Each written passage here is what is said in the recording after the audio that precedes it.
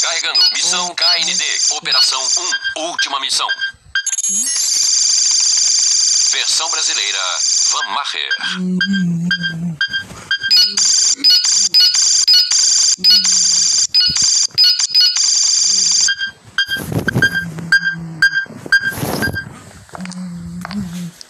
Por favor, sente-se. No sofá? Está ótimo. Está ótimo. Você sabe por que a chamamos aqui? Oh, é a respeito da minha infância, não é? Um processo chamado... Bolo de aniversário mais delícia nos levaria direto ao fogo. Que lugar maravilhoso para comer nosso bolo de aniversário. A bordo de um cruzeiro fabuloso. A turma do bairro nunca vai nos achar aqui.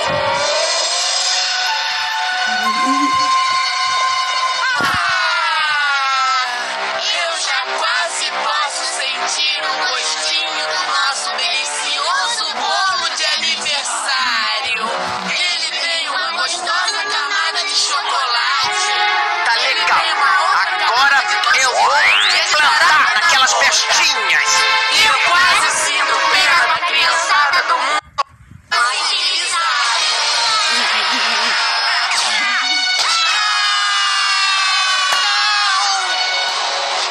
Boa viagem, número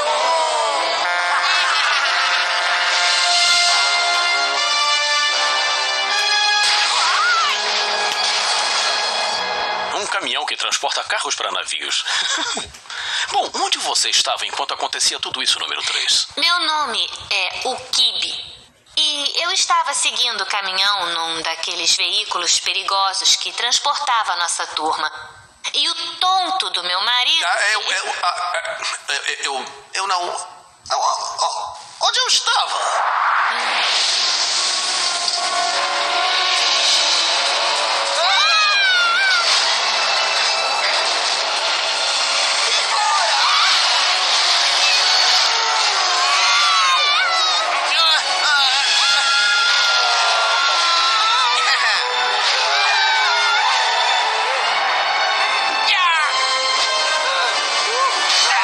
Sai pra lá. Que isso?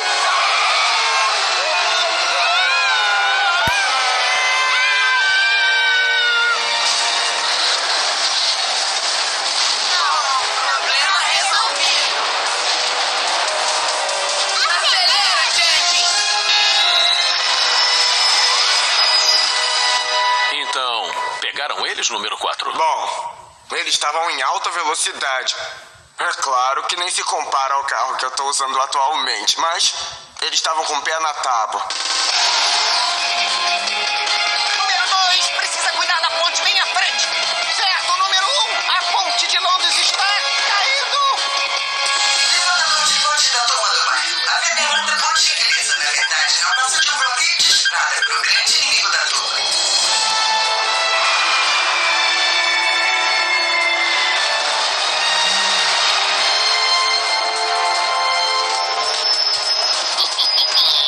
Peguei vocês, otários.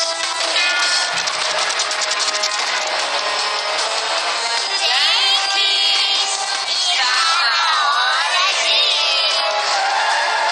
O que estão fazendo? Não estão diminuindo.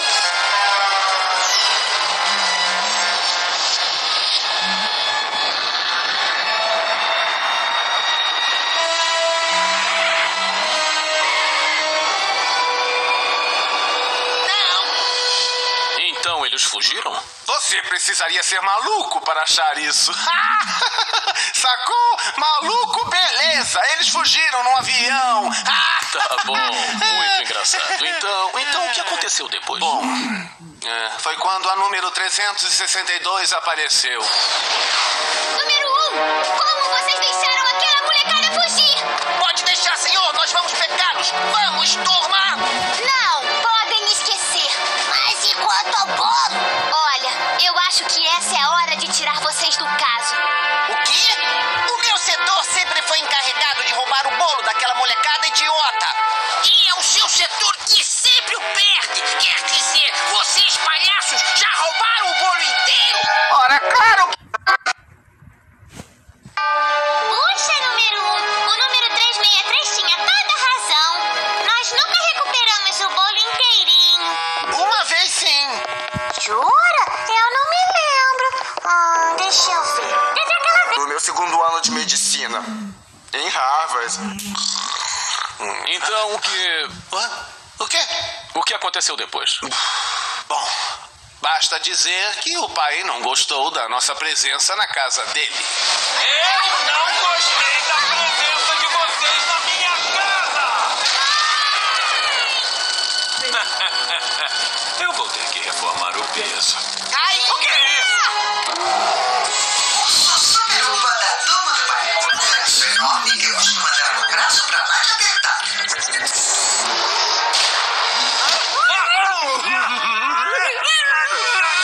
Vamos embora! Agora! Peguei!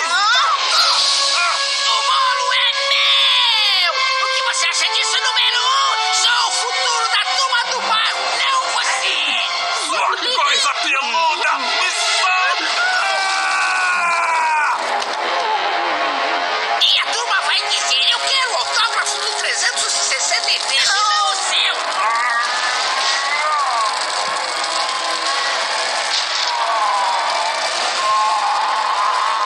Porque eu sou muito competente! Cuidado! Turma do bairro, todos apostos! 5! 4! 3! Pode deixar! Eles ainda não têm o suficiente pra ganhar! Que reviravolta, Nick! O número 1 deu a volta por cima! E podem aumentar a minha pontuação! É o castigo do bar. E vale mais de 300 milhões de pontos! E o número 1 assume a liderança! Me dá isso aqui.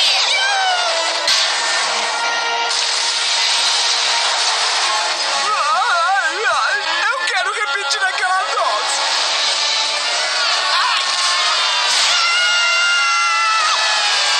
Faça o depósito aqui.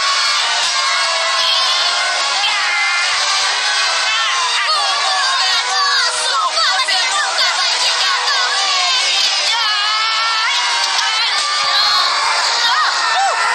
Onde estamos? O bolo é tão lindo! Aquilo não é o bolo. Isto é meio pequeno, mas pode ser o melhor que eles fizeram.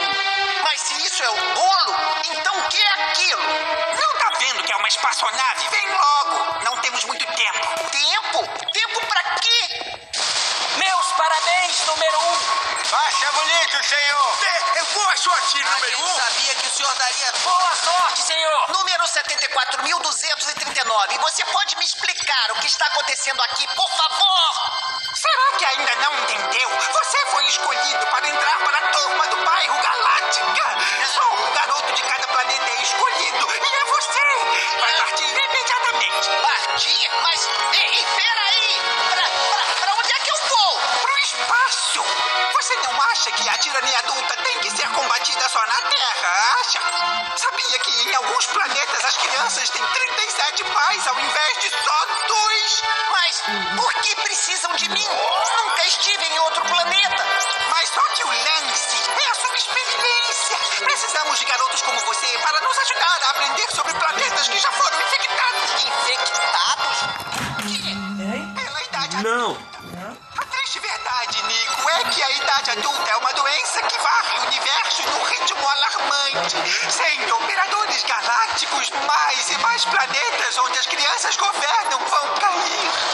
Se participar, não estará salvando uma vizinhança ou mesmo um planeta da tirania adulta. Estará salvando o universo. Eu compreendo. Só me diz quando é que eu vou voltar. Voltar? Ah, você não vai voltar mais não, filho. O quê?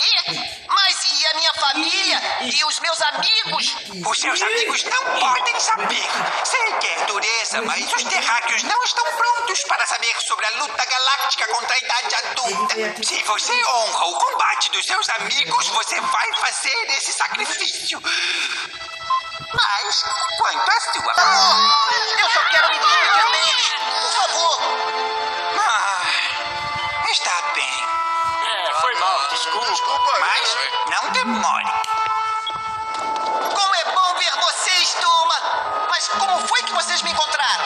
Ainda bem que você não pôde plantar aquele rastreador na molecada, não é não? Senão a gente não chegaria a tempo de se despedir. Como é que vocês sabiam que eu ia partir? Pois é, os cientistas não sabem guardar segredos entre si. Então eu trouxe algumas coisas para sua viagem. Tudo que é essencial.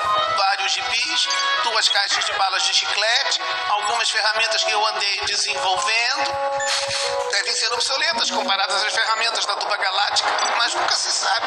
Eu sei que suas invenções serão melhores, Horácio. Queria que a gente fosse com você. Tudo vai ser novidade e empolgante para você. E tudo aqui vai ficar na mesma. Só que não teremos você. Estarei com vocês, mesmo a trilhões de quilômetros de distância. Adeus, velho amigo. Boa sorte, Nico. Ei, o que nós vamos fazer amanhã, número 1? Eu não estarei mais aqui, número 3. Então o que vamos fazer depois de amanhã? Eu vou explicar o que... Eu sei que você vai partir, seu bobo. Por acaso você pensa que eu sou uma cabeça de vento? De maneira alguma. Vamos sentir muita saudade, número 1. Também vou sentir saudade, o Kibe.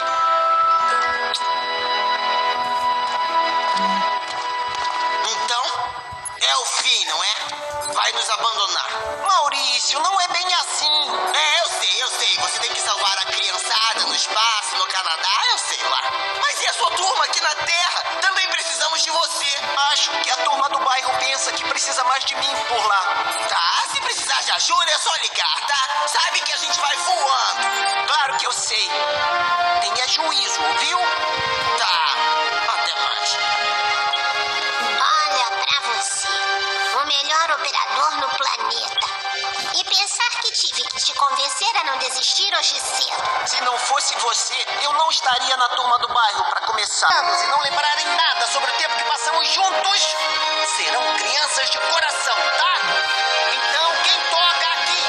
5, 4, 3, 2, 1. Turma do bairro! Adeus. Nico Uno, eu já tô cheio das suas brincadeiras, seu guri! Me devolva meu cachimbo! Não!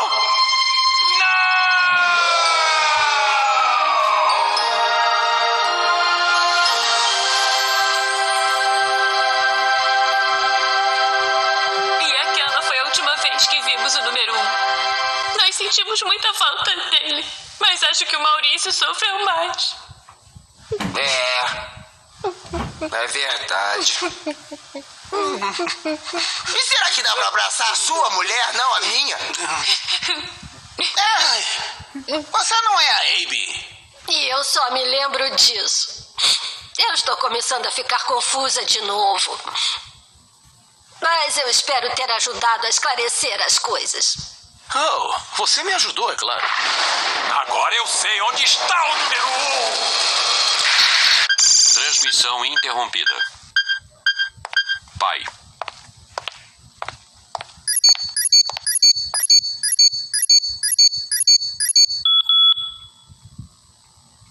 Alô? Nós falamos tudo o que ele queria ouvir. A gente se encontra na base lunar. E número 1, bem-vindo de volta. Fim de transmissão. Elenco: Hércules Fernando.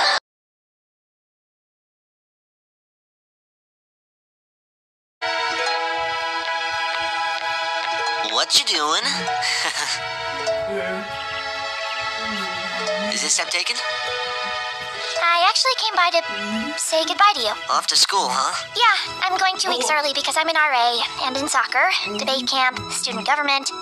Yeah, I haven't seen you all summer. I've been busy. You know, Baljeet said something funny. He said you had a crush on me back in grade school. Oh, yeah. I had a big crush on you. Wow, I had no idea. Really? I thought I was being so obvious. Absolutely clueless. Sorry. I sort of gave up when we got to high school. Yeah. I think that's when I started having a thing for you.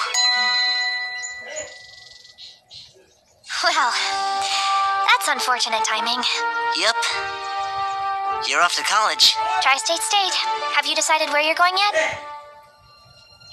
You know what? I just did. Oh. Huh. Hey, what's wrong? Oh, shoot. I'm sorry. Wrong letter. Well, I guess I'll see you in 2 weeks. Yes. Yes, you will. It's about time. We have been trying to get you two together all day. You guys are the best. So, what did I miss? It was as if love had kicked them both in the face. Yeah, called it. I'm going to miss you guys.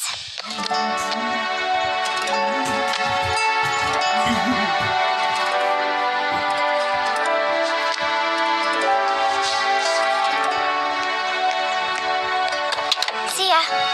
In 2 weeks. Nah, I've waited this long.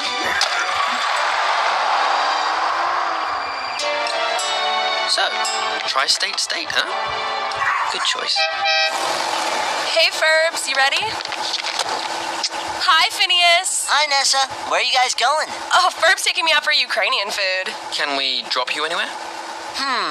As a matter of fact...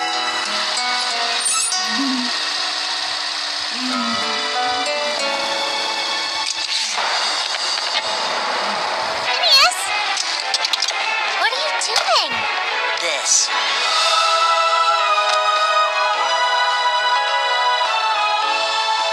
I never knew she had a thing for him. Seriously? Nah, I'm just messing with you. Everyone knew.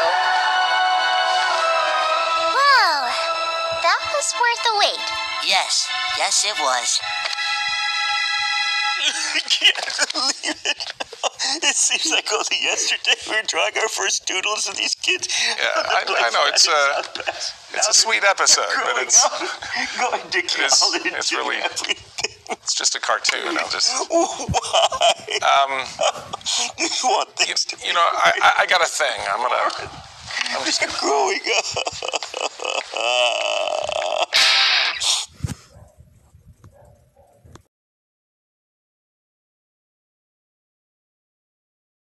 Heck of it! Eeny! Meeny! Miny! You wait! I surrender. Good choice. Don't do it, Ford. It'll destroy the universe. It's the only way. Oh, even when you're about to die, you Pines twins just can't get along. My only condition is that you let my brother and the kids go. Fine. No, Gurgle Ford, don't trust him. It's a deal.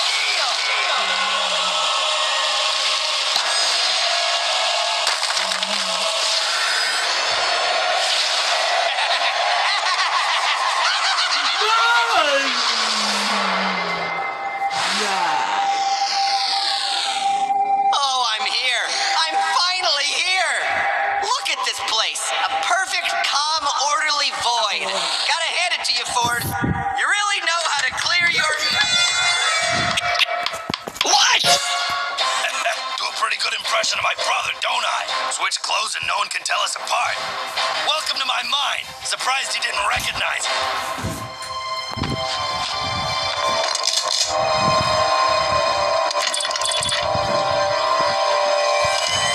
What? The deal's off! What the... No! Oh yeah, you're going down, Bill. You're getting erased. Memory gun. Pretty clever, huh? You idiot! Don't you realize you're destroying your own mind, too? It's not like I was using this space for much anyway. Let me out of here! Let me out! Why isn't this working? Hey, look at me. Turn around and look at me, you one-eyed demon. You're a real wise guy, but you made one fatal mistake. You messed with my family. You're making a mistake. I'll give you anything. Money,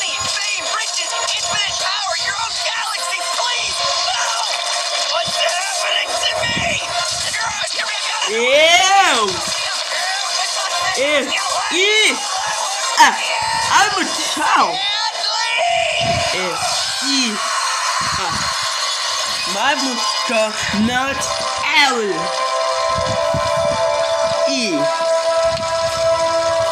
I will stay. Guess I was good for something after all.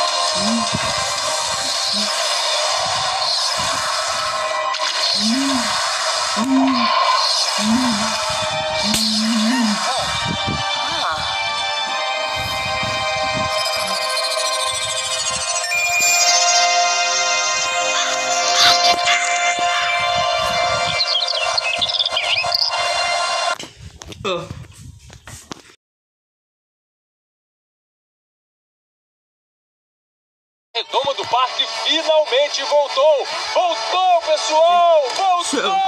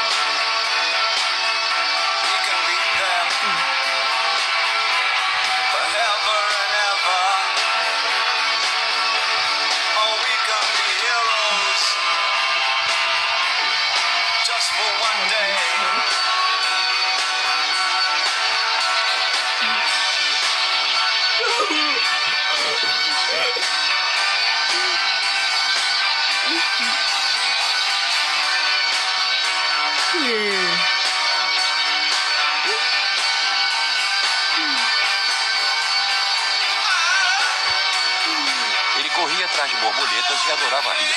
Nosso amigo Pairulito.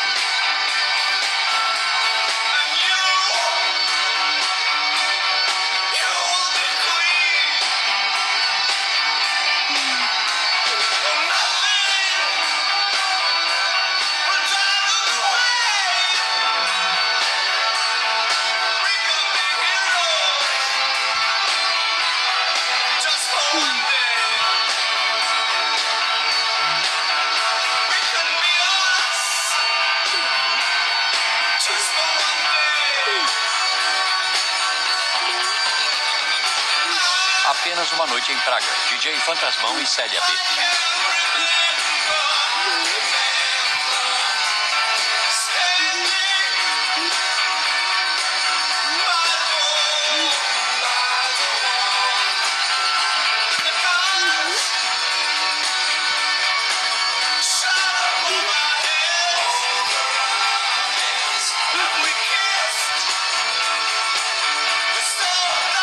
Reunião de 25 anos do parque.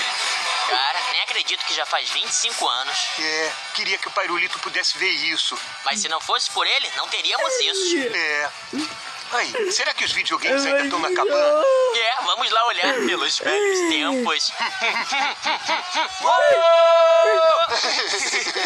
Não acredito que a gente fazia isso.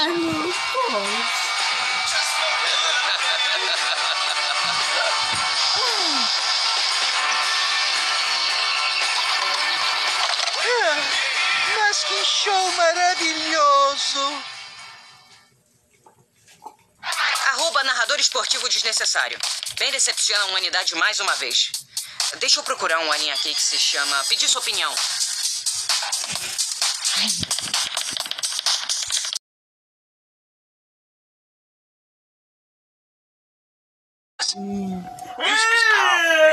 It speaks to a primal pit in our brains. It makes anyone want to get up and get their knees going. Gotta get them pumping, pumping, pumping. Yeah. Boom, boom, boom, boom. What do you think, Music Hall? Jake's right. A good song can really wrap people up in a mood, better than any words alone could. Actually, I've been working on a new song myself. It's about a really specific feeling that's hard to describe.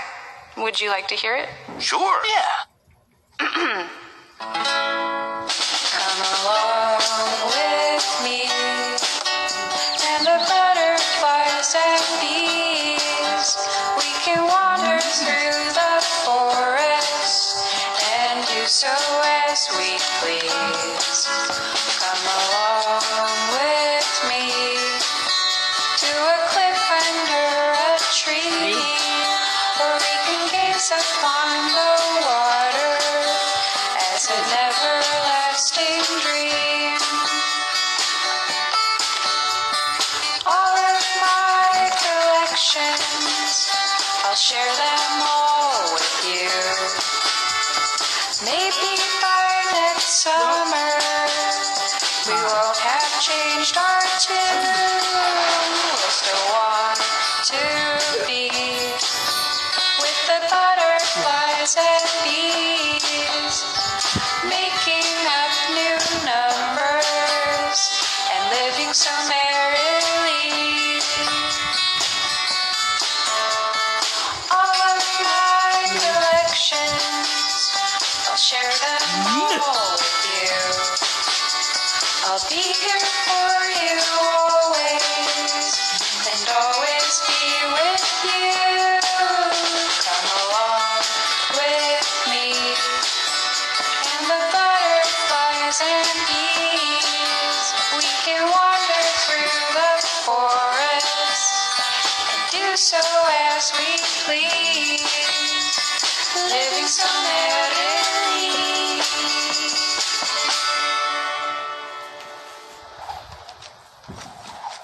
Check it out, dude. Very pretty.